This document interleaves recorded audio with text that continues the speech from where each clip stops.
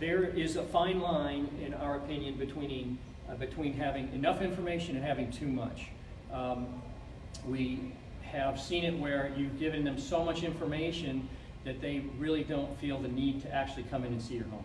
And that's a mistake. So it's a fine line. We want to make sure that we give them enough to entice them, but not so much that they feel like, I've seen everything I'm going to see on this house, and perhaps this isn't a fit for me, or it looks just like the other builder that's in the neighborhood. I'm not so sure. This one's a little bit better price. Maybe that's what I want. But really, there's very few people who are going to purchase a home online. So the goal is to drive your traffic to the website, and the website drives the traffic into your models and actually your communities or your homes so that they see them in person. So the story here is information overload.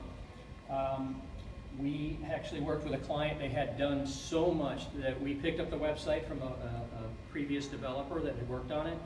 They had every bell and whistle you could have on the website. They had 3D tours, they had interactive floor plans, they had videos of everything.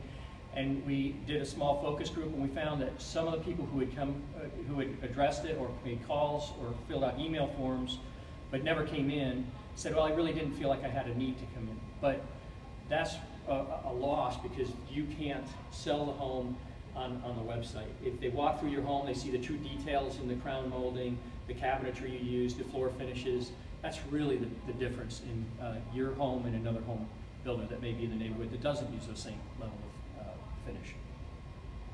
So number 4 is functionality. Are your homes built and are built to last, and are they built on the proper platform?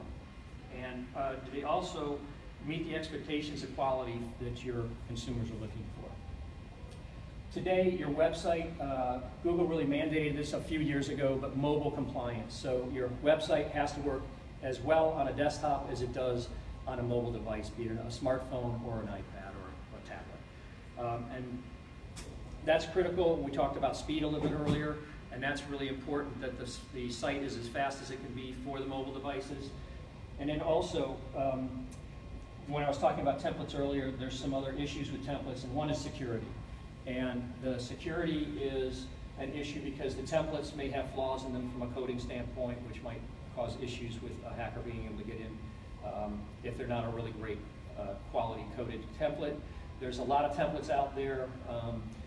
There's some that are extremely popular. So if you choose a template that's extremely popular because your developer knows how to use that, they may say, you know what, this is great. I'm going to use this template, and maybe 100 other builders across the country are using that same template or even more. So you want your site to be as unique as your homes, so try and avoid, if you can, using templates. And then the other thing about security is when you're doing your website, if you look up in the URL, it'll say HTTP or HTTPS at the top. The S means secure, and that's done through an SSL or a security socket layer. Most hosting companies offer it. Some charge for it and some don't. Google has actually not mandated it yet, but they will put priority on a site which has HTTPS security over a site that doesn't from an SEO ranking. So it's beneficial definitely to do that. Also, reliability. How long does your site stay online? A bad hosting company is the primary source of your problems. They are the front line for your security. If their hosting platform is not highly secure, they can be open to hacking. So make sure that you choose a very high quality hosting firm. And also your site itself, again, using templates can have potential issues. So be aware of that. And then, although as a developer, you have, our goal is to make sure that every page on a site works. When we launch it, we guarantee that everything is functional, but things break over time. It just happens. There could be a malfunction on the server for some reason. Code can break, so you end up with a 404 error where you try to load a page and you can't get to it, or there's a visual that's supposed to be on the page and it's a small X.